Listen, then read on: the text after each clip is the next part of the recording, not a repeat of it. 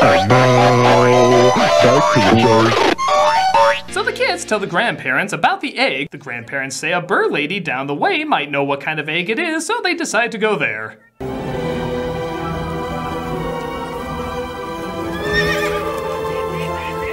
Forgiveness, we seem to have entered Edward Scissorhands' Jurassic Flicka Park. Barney?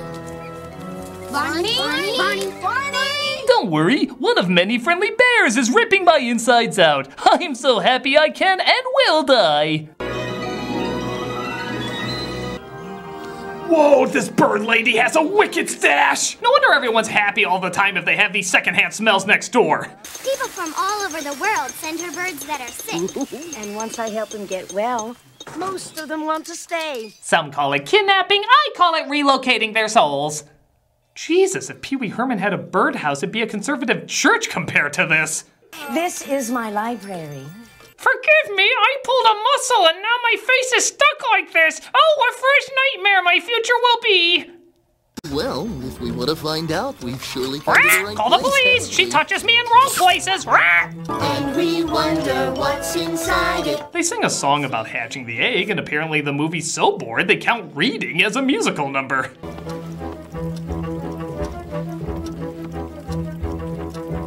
Using your imagination, kids, you can imagine this being more entertaining. What does this thing have to do with studying birds? The egg adds a different color stripe as they can't figure out what kind of animal could be inside.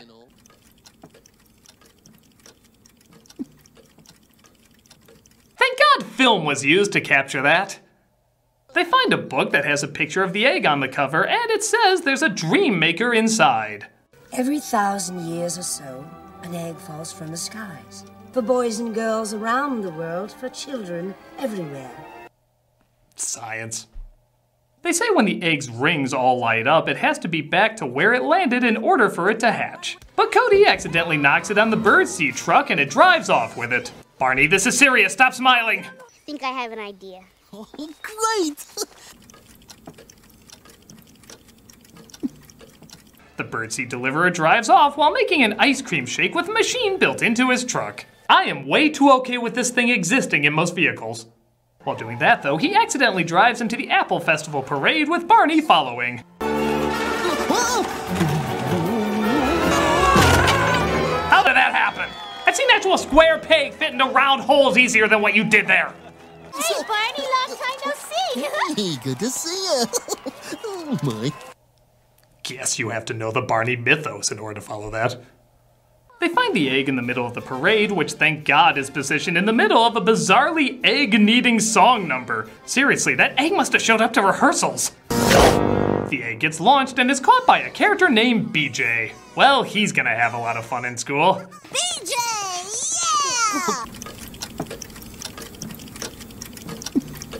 It gets lost again, though, and they follow it into a restaurant. There it is! Let's go get it! We have a strict no Kraft macaroni and cheese mascots in this establishment. If all the raindrops were lemon drops and gumdrops. Barney creates a distraction so they can go looking for the egg without anyone noticing. And as you can see, it's working great.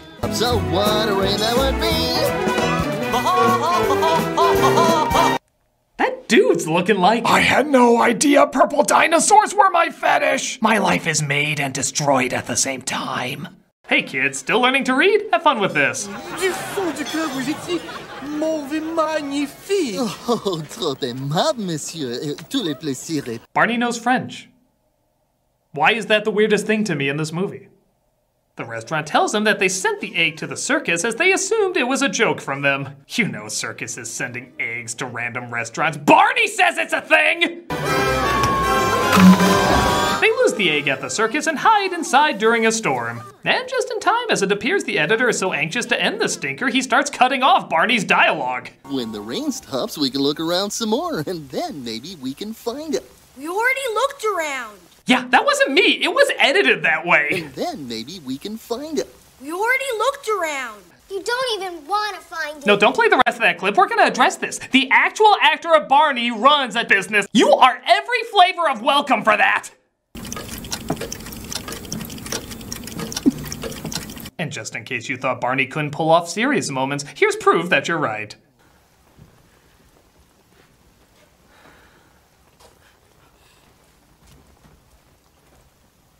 Not since Citizen Kane said Rosebud and walked quietly down an endless abyss of mirrors, with only himself staring back, has a moment of silent reflection been so beautifully captured. Or it just looks like an awkward smiling Chuck E. Cheese performer lost outside the arcade. We'll solve the situation with our imagination. We're gonna find a way. We're super deep. Even the kids are done with this. Just run Clifford the dog and we'll call it a day. Because the kids are sheep, they give in to the madness, but not before a little Barney R&B though.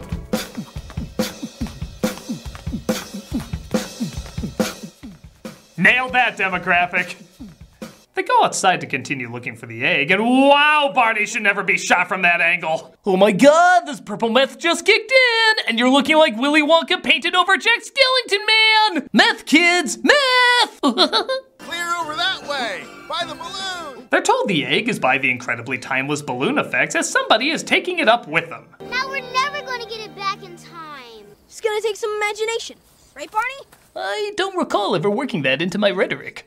Did you really say imagination? Well, yeah, it's been kind of an unusual day, okay? Cody's my spirit animal. They get on board a log and try to pretend it's a plane. I think we need your help. I'd like you to pretend that we can really fly. Nope.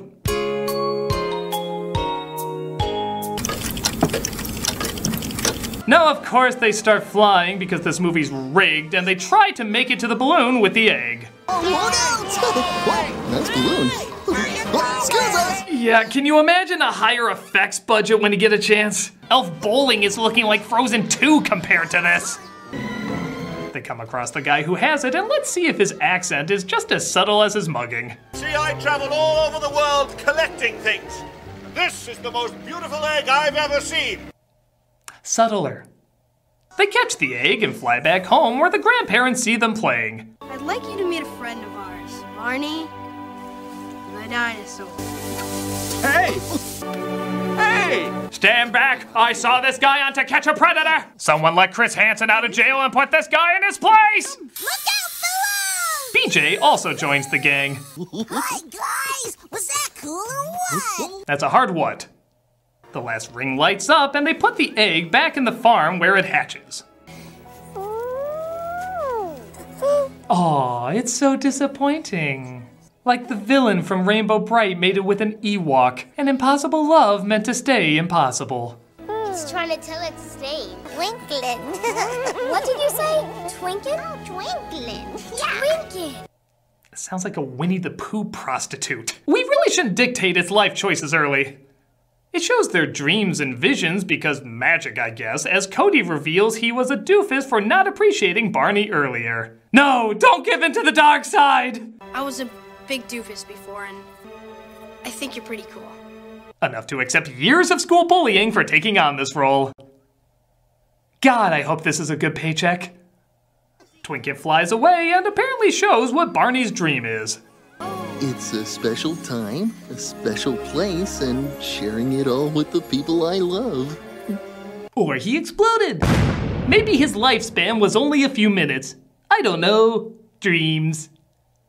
Of course they sing I love you, you love me as they enjoy being one big happy family with the parents nowhere in sight. The film even ends by making it clear no dinosaurs were harmed during the making of this film. No, thankfully they've been dead for millions of years before any real damage could befall them. Barney's Great Adventure is as annoying and pointless as you would think. But for little kids, it's not doing any wrong. It has no charm, but it has no bad messages either. Apart from just believe hard enough and you can fly. Okay, that can easily be taken the wrong way, but I've yet to see any injuries from it. Barney won't last like many other great media for little children, but as fads go, there are worst ones. This one was just an easy target, and you can see why. Is it awful? No. Is it good? No. It's just a waste of time for little kids to forget about shortly after. Is it better to show them something with more emotional connections as much as informational connections? Absolutely. But I can't see this doing anyone any harm, just getting on people's nerves. A cinematic misdemeanor in my book, but still an annoying one, to say the least. Maybe Barney would have turned out better if he actually had a good sense of humor.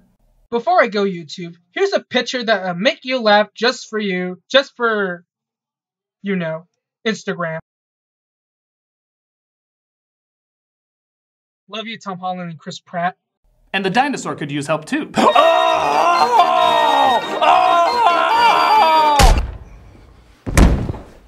He's a nostalgia critic, and he's going to remember that. Say, Mick, can we go by to go get some Subway? Not right now, Goofy.